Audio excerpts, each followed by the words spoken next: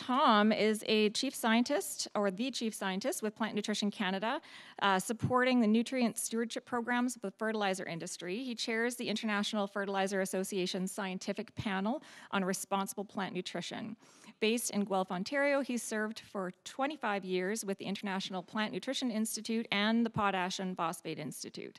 Dr. Bruulsema has been recognized as a fellow of the American Society of Agronomy, the Soil Science Society of America, and the Canadian Society of Agronomy. He has agronomic research experience with the University of Minnesota and with MCC in Bangladesh. So we are going to run Tom's presentation. He is here live today online as well to answer questions. So again, if anyone has questions, we will take those in the audience, or for those who are participating virtually, pop those questions in the chat and we will address those later on as well. Hello, I'm Tom Bruulsema with Plant Nutrition Canada, and I'm delighted to have this opportunity today to speak to you at the Manitoba Agronomists Conference for 2022. My topic is Furthering 4R to Verify Sustainable Emissions Reductions. I'll be dividing my talk into three pieces. First, looking at the scope at various scales, global, the United States, Canada, and Africa, and in each of these, how 4R is already being referenced in emissions reductions programs. Second, I'll look at another approach which has been proposed, which is a simple focus on reducing nitrogen surplus. And I'll show that reducing nitrogen surplus is a part of 4R programs and can contribute to reducing emissions from fertilizer use as well. And then I'll talk more largely about including 4R in emission reduction programs and provide some direction to programs that are ongoing. A lot of the content of today's talks can also be seen in the Soils and Crops article that's referenced here. What's the scope of 4R practices for reducing emissions from fertilizer? And that showed up in the November-December edition of Crops and Soils.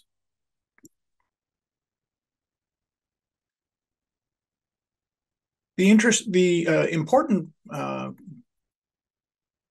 fact to recognize from the nitrogen cycle is that the main emission from nitrogen fertilizer is nitrous oxide, and that nitrous oxide is emitted into a global pool. We don't have local issues with high concentrations of nitrous oxide choking people or causing impacts on wildlife. Its simple effect is up in the atmosphere, where it has actually two effects. It serves as a greenhouse gas, and it also can be an agent in depleting the stratospheric ozone layer. So there's strong public interest in reducing the emissions of nitrous oxide, and it's very important. The other thing to note about it is the thin arrow designates that those nitrous oxide emissions, which can come directly from nitrate by denitrification, or during the process of nitrification, the conversion of ammonium to nitrate in the soil.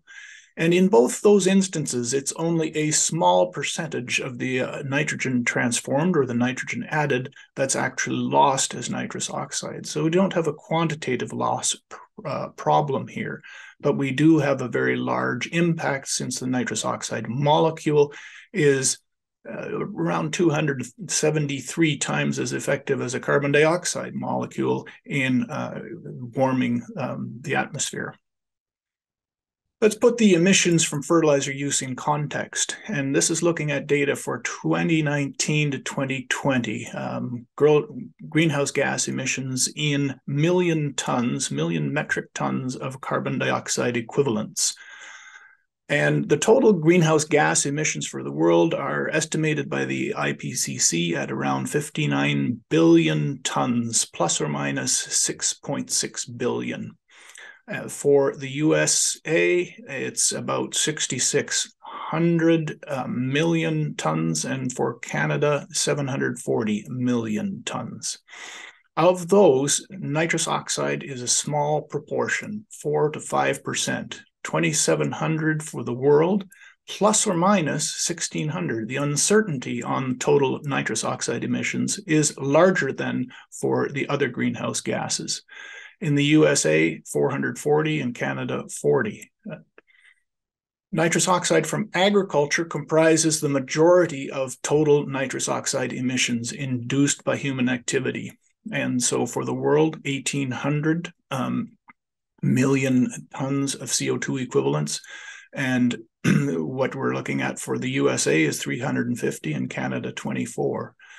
Of the nitrous oxide from agriculture, a large part does arise from fertilizer use.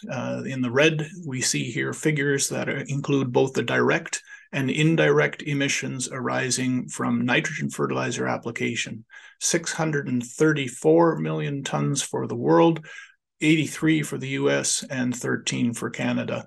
And that arises from current fertilizer nitrogen use levels of 111 million tons for the world, around 12 for the USA, and 2.6 for Canada. So what's the scope for reductions?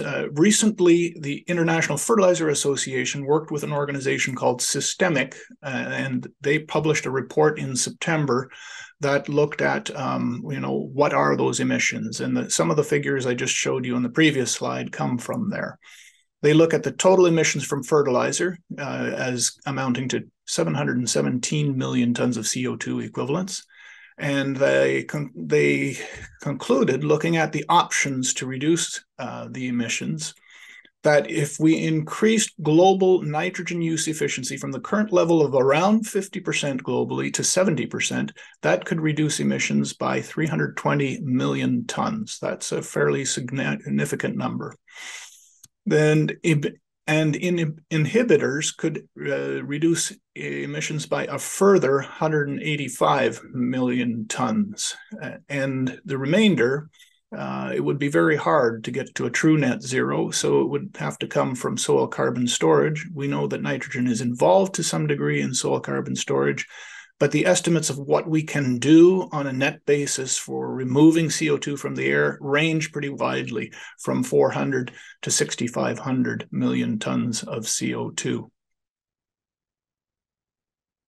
Looking a little more in detail at the emissions, where they arise, the emissions from fertilizer in their report were attributed mostly to nitrous oxide, but also a small component is the carbon dioxide that is emitted after urea is applied. The urea molecule contains a carbon atom. That carbon atom generally ends up as CO2.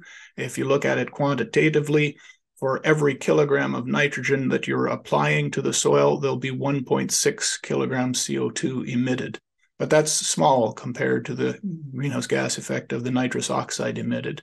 The nitrous oxide, if you look at most greenhouse gas inventories, about 3/4 of that is attributed to direct emissions arising from the fertilizer application, and another 1/4 from indirect emissions arising from the nitrate or ammonia losses that arise from the nitrogen fertilizer application. They project mostly for the future, for 2050, and they project that business as usual growth in demand for agriculture is going to lead to increased use of nitrogen fertilizers and thus increased emissions. And so our starting point here is not 717, it's closer to 805. And then we have to look at what's potential to reduce. By improving nitrogen use efficiency, you can see here there's a range that's estimated. It's the largest component, and then an additional effect of utilizing inhibitors of nitrification that include polymer coatings, as well as anything that controls the release of ammonia into the soil and thus limits the process of nitrification. Additional reductions can come from crop rotations and land sparing, but they get to a minimum by which they say at least 210 million tons worldwide will need to be obtained by soil carbon sequestration if we're going to claim net zero by 2050. So that's a very ambitious scope, and it's also a very long time frame, and that's important things to remember when we talk about this attaining of a 71% reduction of the emissions from fertilizer. And this is a very ambitious effort as well, in that there's a large amount of things beyond the management of fertilizers that goes into the improvement of nitrogen use efficiency. The same study has a case study for the USA looking and focused on corn in the Corn Belt. They attribute about corn production, the nitrogen fertilizer used in corn production, with 45 million tons of CO2, mostly as N2O, and look at ways to reduce that. And they recognize the scope in the USA is less than global because the efficiency, the nitrogen use efficiency in US crop production is already considerably higher than 50%. But they propose that by eliminating nitrogen surplus, essentially moving NUE to 100%, which it's quite questionable whether that can be attained, there could be a reduction of 6 to 12 million tons of CO2 equivalents. And that by doubling the use of inhibitors to cover the majority of fertilizer used, there'd be a further 7 to 10 million tons of reduction possible. So the total reduction possible is maybe 30 to 50% rather than 71%. When we've looked at the scope in Canada, there's a target of an absolute 30% reduction that was announced by the federal government in December 2020. And what this, we have recently, with Fertilizer Canada, put out a report analyzing the economics of adoption of practices that could attain reductions.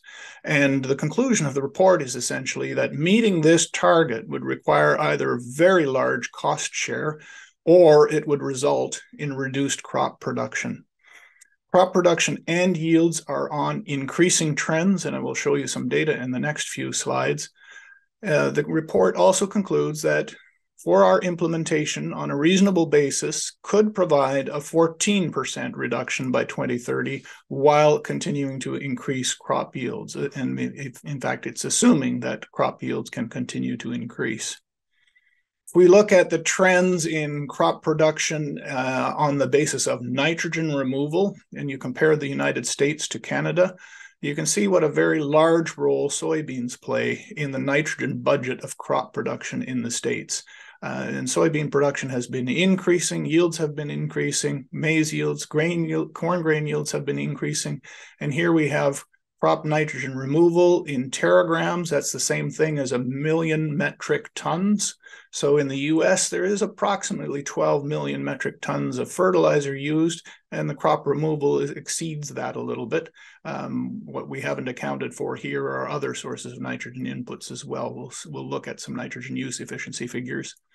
In Canada, note we have a different scale here. The scale runs up to 2.5 million metric tons. And we see what's the dominant part of our nitrogen outputs in Canada has traditionally been wheat and other grains, but very, very much more recently, canola has been increasing tremendously and adding to the smaller amounts of nitrogen removal by soybeans and corn as well. Pulses are also a significant nitrogen removal in Canada. When we look and start to compare the countries for nitrogen use efficiency by plotting the nitrogen outputs, and here, I'm sorry, it's in kilograms per hectare, which is just a number that's a little bit bigger than a pound per acre. You look at nitrogen outputs and nitrogen inputs, and anything that lies along the one-to-one line would be the one-to-one line would be 100% nitrogen use efficiency. This line here shows you 90%. This line shows you 50%.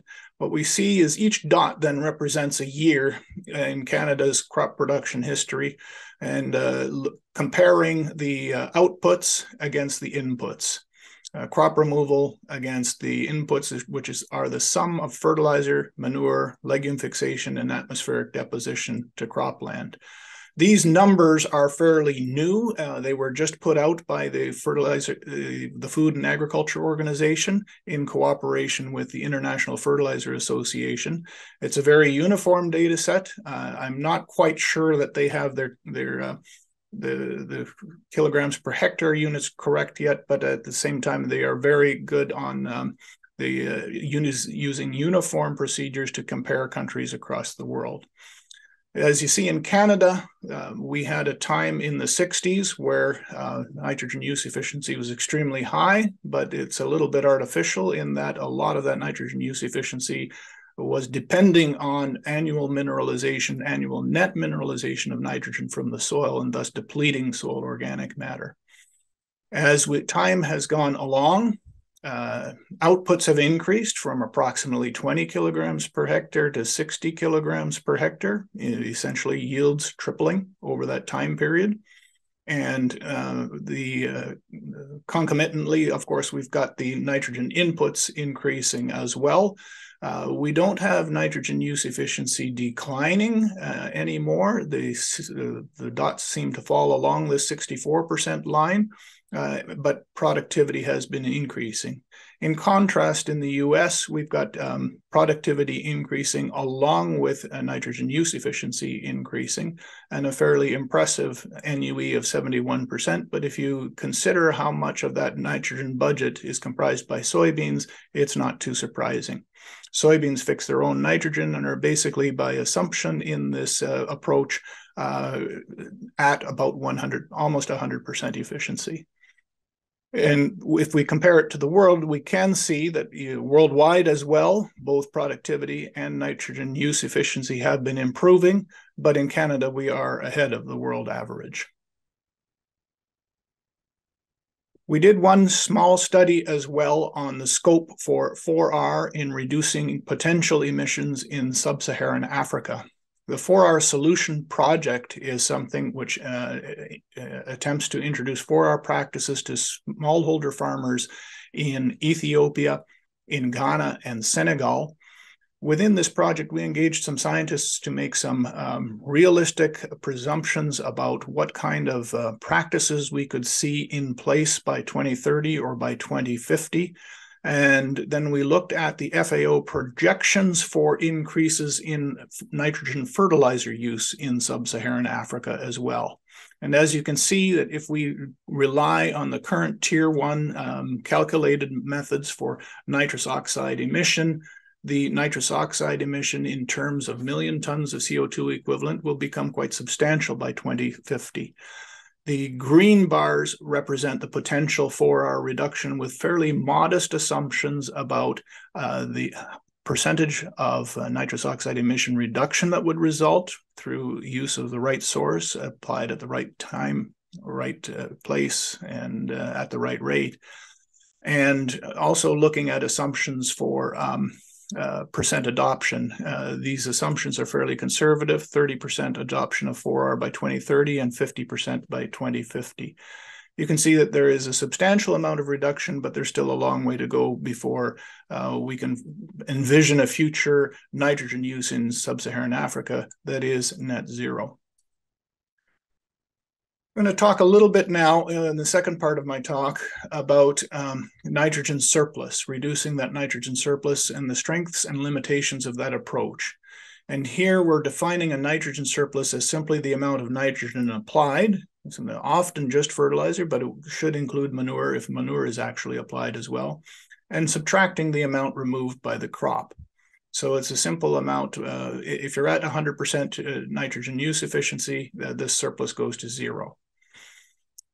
But that is very difficult to attain. The strengths of this approach is that it's a very measurable outcome. It's an outcome-based, it reflects all the management practices on a farm, and it is measurable. It is something that could be reported. It does relate to every loss pathway. If you consider nitrate contamination of groundwater, volatilization of nitrogen, and losses of nitrogen that impact water quality in other ways, all of those can be presumed to reduce as nitrogen surpluses are reduced. This approach applies no limit to yield gain. It's not a fixed limit on inputs, and so it allows for productivity at high levels, provided that productivity is obtained and with reasonable amounts of nitrogen fertilizer application. It also includes some of the upstream emissions. If we look at monitoring nitrogen surpluses, if we reduce the nitrogen surpluses by reducing the amount of nitrogen fertilizer applied per unit of crop produced, then we've also reduced the emissions that were associated with production of nitrogen that would have been used but is not being used. So some very strong strengths in that approach, but there are limitations to it as well. And the primary one being that it neglects independent effects of inhibitors that have already shown can be considered to be separate from improvement in nitrogen use efficiency. It neglects source effects, such as the choice of urea versus other forms, where urea has emission of carbon dioxide. It involves trade-offs with soil carbon. If we reduce nitrogen surpluses to zero, we may actually be mining in situations and encouraging situations where soil organic matter depletion is being encouraged by excessive tillage in order to get the nitrogen out of that soil, and which is not sustainable. And the other limitation is that it only provides a limited emission reduction, and I will show you some quantitative numbers there. My main point is that a 4R program should be looking at nitrogen surplus and should be looking at managing it as well. 4R builds on the strengths and addresses most of the limitations of a nitrogen surplus approach. The publication is available online at the DOI indicated here, published in Earth's Future. So that publication has a simple quantitative line based on 286 sites, mostly corn, but including wheat and canola as well, and including some sites in Manitoba. So what I've worked out here are some numbers for how this might apply to a typical canola producer on the prairies, producing today's average yield of 42 bushels per acre. And then on this curve relates the size of the nitrogen surplus to measured nitrous oxide emissions across these sites. So that curve was derived from those many observations, and you can see it increases more or less exponentially with nitrogen surplus, which is something that would make sense. Where we are right now in terms of yield is the black dot here. If a producer was producing that 42 bushels per acre canola with 85 pounds per acre of fertilizer nitrogen, they'd be at 100% NUE, and their emissions would be approximately 600 kilograms CO2 equivalents per hectare on this figure. There probably could be some adjustments for wherever the site is located. If we're closer to where producers are today in terms of their nitrogen use efficiency, which is closer to 48% than to 65%, we're probably around here. So then the total amount of emission reduction by eliminating your nitrogen surplus would be a little in excess of 125 kilograms of CO2 equivalents per hectare. But that's a very difficult target. A more realistic target might be to move canola to 65% NUE, growing 42 bushels with 130 pounds per acre. And so the approach makes a lot of sense in situations where nitrogen use is unreasonably high and where there's huge opportunity to increase nitrogen use efficiency. There you could document and use this to say that evidence shows this would reduce the nitrous oxide emissions. But at the same time, it doesn't capture all, and additional reductions could be achieved by looking at the 4R practices employed and to see whether they include nitrification inhibitors or other sources of nitrogen that emit less nitrous oxide. The 4R framework was designed to be simple, relate source, rate, time, and place of nutrient application to economic, environmental, and social sustainability impacts. But the real picture is more complicated. There are numerous indicators that could be used, and in this diagram we have 12 of them. We do have greenhouse gas emissions that's relevant to what I've been talking about here. Soil health is relevant in that it represents the soil carbon sink as well. Nutrient use efficiency is an outcome that's relevant, and so is productivity. So we had a review of this whole 4R framework, which was originally published in 2012 by IP&I, a recently formed scientific panel on responsible plant nutrition published a review of the 4R concept and a critique of it as well, and then suggested directions that the 4R nutrient stewardship framework needs to move in order to be successful. And what we concluded is that 4R is indeed relevant to each of the 6 actions that we have identified on this panel for responsible plant nutrition.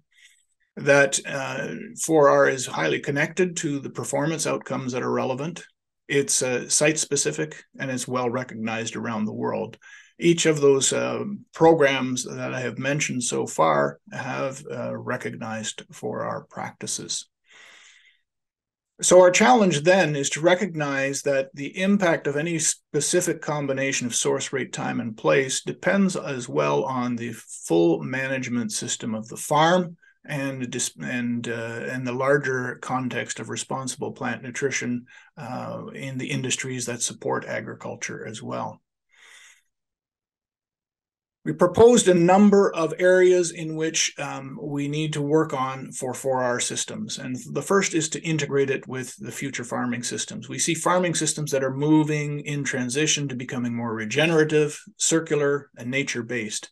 And there is soil conservation, there's integration with livestock, there's sustainable intensification, and better human nutrition, all to be considered in that. And so 4R programs need to be designed to support those transitions and to fit in context with them. And what is the right source, rate, time, and place for the traditional system may not be the same as the ones for the future.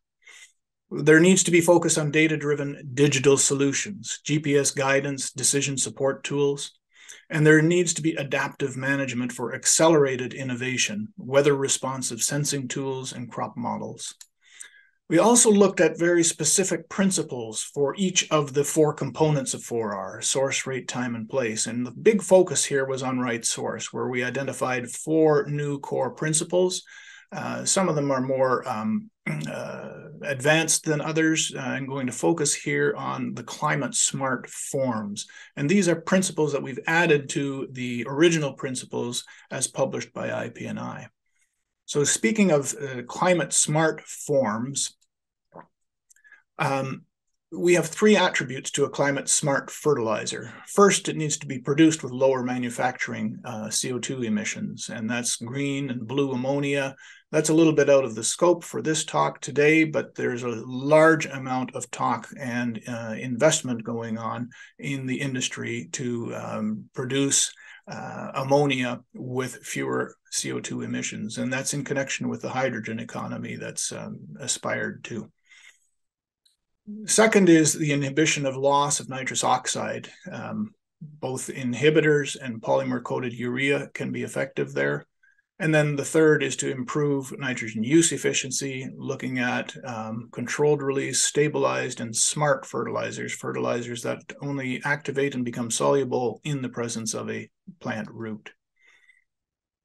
First of all, looking at fertilizers that emit less nitrous oxide, and there are numerous meta-analyses done by this time on the effect of nitrification inhibitors. In fact, just this past year was published the first meta-analysis of meta-analyses. The one I'm showing you here, this figure, each dot represents the finding of one meta-analysis of the effect of nitrification inhibitor on nitrous oxide.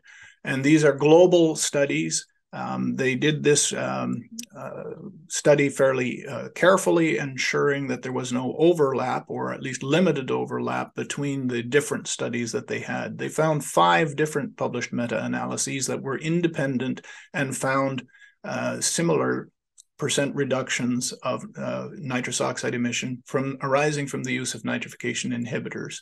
And that's exceeding 40% reduction relative to going without the inhibitor. And the important thing to remember here is these are studies where everything else was held constant. This is just the application of the inhibitor. We also know that these products can be used to reduce rate and get the same yield, or at the same rate should be capable of producing higher yields if the yield potential is there. So urease inhibitors even are less effective. Slow and controlled release fertilizer is a little less effective than a nitrification inhibitor. The combination of a nitrification and urease inhibitor is quite effective as well. So we have some very effective, simple solutions where you simply change the right source and reduce emissions. They are comparable in scope to the optimization of fertilizer rate, but we have to recognize that a lot of studies that report optimization of fertilizer rate, they find what that optimum rate was after the study has been completed. The difficult part is to optimize rate by predicting a rate to be applied at the time of application. That's still a challenging component because that can vary year to year with weather. We have new core principles as well for rate, time, and place, and most of them look at addressing variability in crop response, addressing changes through the growing season, and in placing the nutrients to avoid loss wherever possible.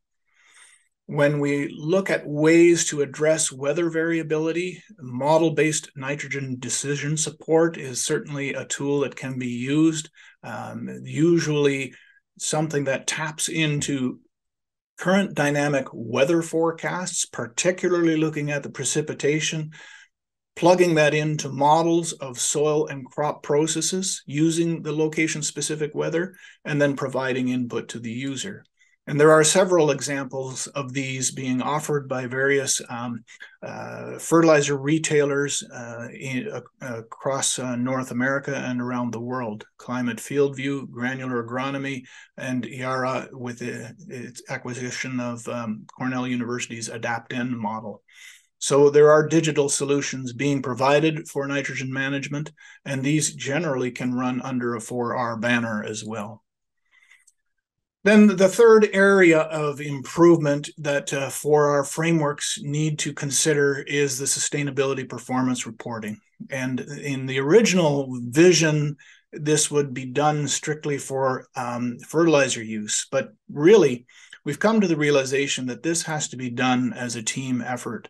There's a whole lot more of agricultural crop management that is important to sustainability that ties in with fertilizer management. And so it really needs to be done as a whole. Tracking practices at the farm level, sharing the track data to report performance, and looking at all three components of economic, environmental, and social sustainability.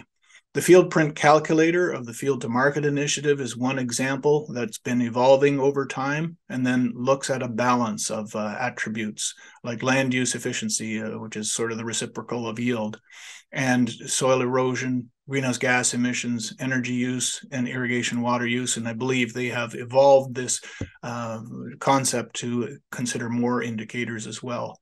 In Canada, we've had work on the Roundtable for Sustainable Crops and a metrics platform as well, and that needs continued support. It needs continued collaborative action. In the conclusion to our issue brief on furthering 4R nutrient stewardship, we have a section on who needs to do what. And yeah, some of those things are easy to say, but a lot harder to do. And we do but every one of these partners needs to be working together if we're going to be able to move 4R forward to actually attain reductions in emissions. Fertilizer industry needs to collaborate to put 4R practices into sustainability standards. And collaborate with whom? Well, the rest of the industry and with government. Agri-service providers need to facilitate farm reporting of 4R practices and outcomes. Farmers need to share data on their 4R practices and their outcomes. And of course, this is going to involve developing and building trust between and among agri-service providers, farmers, and governments. And governments need to recognize, incentivize, and reward 4R practice adoption and facilitate the collection of statistical data on the practices so that we can relate them to outcomes. Scientists have a role in defining and describing 4R practice standards and quantifying their outcomes. We have some practice standards in Canada for 4R. They need to be considered a work in progress and something that can be continuously improved. Food industry needs to recognize and reward 4R practices as well in sustainability standards, and investors need to invest in technologies, businesses, and organizations that support 4R. So in summary today, the scope for 4R to sustainably reduce emissions from fertilizer use is substantial. The principles and practices deliver recognized benefits. A sound 4R program needs to track practices and outcomes, and the outcomes need to include things like we can measure on the farm: nitrogen use efficiency, nitrogen surpluses, and soil health, looking at its role particularly in the soil carbon attribute as a greenhouse gas sink. And the monitoring, reporting, and validation of this kind of a program requires collaboration. If you'd like to learn more, the issue brief is available at the URL indicated here, sprpn.org, issue briefs. Thank you kindly for your attention, and I hope that I'll be able to answer questions as they arise. Fantastic. Thank you for joining us from a hotel room, and where are you right now again? I'm in Indianapolis. There was no direct flight from here where I spoke yesterday on the same topic almost, but there was no direct flight from Indianapolis to Winnipeg, unfortunately. Yeah, so it's unfortunate that Tom couldn't be here in person, but I'm glad that he was able to pre-record his presentation and still be able to be here in spirit virtually. Okay, so do we have any questions from the audience for Tom? I have 7. Well, you guys are thinking. Tammy has a question. Okay, so China's emissions compared to Canada are high. Its emissions are basically, one of the problems is the low end use efficiency, but it started to improve in the last decade, and Tom doesn't have any specific numbers.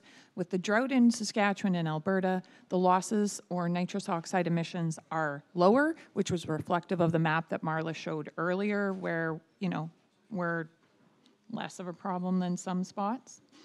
And there is a follow-up to that, Tom, which is why are we not seeing that in the map, as we know our emissions are low, and I think we were relatively low in emissions compared to some other areas, but maybe not as reflective as what Garth is hoping for. Do you want to make a comment, Tom, or do you want me to just keep going with the question and answer? I'm not quite sure which map you're referring to there. Canada's per hectare emissions are fairly low. Because of the fact, well, with prairie agriculture, our yields are lower than China's as well. But at the same time, what we were looking at is the emissions trends relative to efficiency. China indeed has much poorer nitrogen use efficiency in its crop production, but it has been starting to improve. Emissions from manufacturing and transportation of N inhibitors, are we actually making a difference? And so Tom mentioned that, DCD is a molecule that's not much different than urea, so the greenhouse gas footprint might be similar, but we're not really super sure of the answer to that question currently. Gosh, there's a lot. So farmer consultation is important in understanding how decisions are made. Scientific overview won't make change. The actual changes must happen at the farm. Have we spoken to farmers? And Tom, you say you agree completely. Your communication with farmers is limited compared to the geography that you're trying to cover, considering you're in Indianapolis and we're here in Manitoba. So do you want to comment on that one any further? No, I agree. Farmer consultation is important, and I do try to visit farmers wherever I can, but I have responsibilities in Canada, in the US, and also with IFA worldwide. So that does limit my ability to get directly involved with all the farmers impacted. Nevertheless, I see a couple of other new questions that I hadn't written an answer to yet. Yes, the one about the nitrogen use efficiency, why don't we have the seed companies involved in this? Speaking as someone who is working for a seed company, I know that nitrogen use efficiency is one of our breeding efforts. So they are involved, and if they aren't involved, they better get on board. Get on board. This is a very good point, that improving nitrogen use efficiency takes much more than just the fertilizer industries applying the right source at the right rate, time, and place. It does involve genetic improvement. It involves improvements in crop management as well. And we all need to work on this together. And that comes out a lot more in the issue brief that the Scientific Panel for Responsible Plant Nutrition published on 4R. So thank you very much, Tom, again, for joining us today and providing that presentation. We really appreciate it. I'm sure you are accessible by email and Twitter and all those fun things if anybody wants to track you down. So again, thanks to Tom.